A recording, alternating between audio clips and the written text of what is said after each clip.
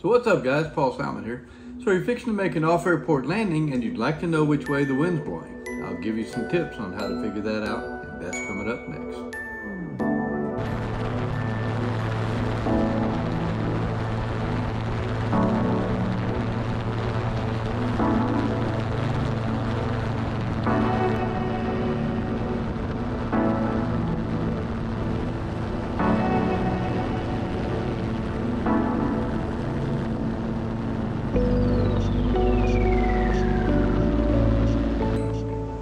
Okay, let's talk about how you determine which way the wind's blowing. Wait a minute, I got the wrong shirt on. Hang on a second. Okay, so let's talk about how you determine which way the wind is blowing. Okay, so you've always got the usual things such as smoke. You look around, if you've got some smoke you can look at, that's going to kind of give you a good idea which way the wind's blowing. If you got tall grass, a wheat field, that sort of thing, you can generally tell which way the wind is blowing just by looking at the pattern across the grass.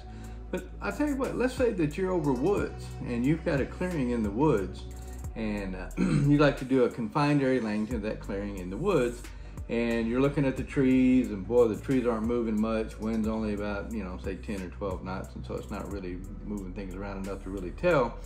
So how would you like to do it? Well, I'll tell you what, I got a good old trick for you.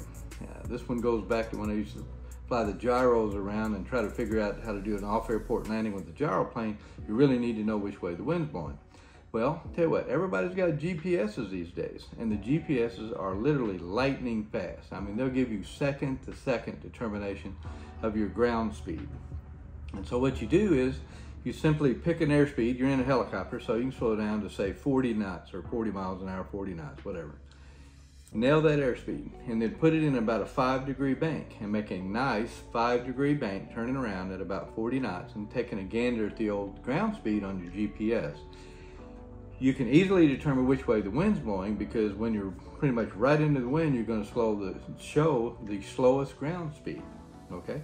Once you've done that, you've determined that, okay, let's say out of exactly due north is my slowest ground speed. Then you can verify that by then coming around and doing a 180 turn and see what your ground speed across the ground is going to be measuring when you're going due south. Then turn back around and go due north. Take the difference between the two, divide by 2, and you can easily calculate what your airspeed is, at least for the altitude you're at.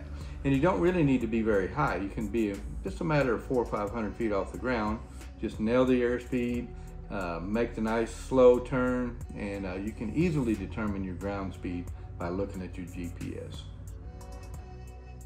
So I'd like to give a shout out to Jeff Aperhall from Australia. He called me on the phone here just a few minutes ago and actually posed that question. Said, hey, you're going into an off-airport landing site, kind of having trouble determining which way the wind's blowing. Do you have any tricks up your sleeve for that? Yes, I do. So that's what we just talked about. So I hope you found the video helpful, and be safe out there, guys. Like and subscribe, and we'll see you guys on the next video.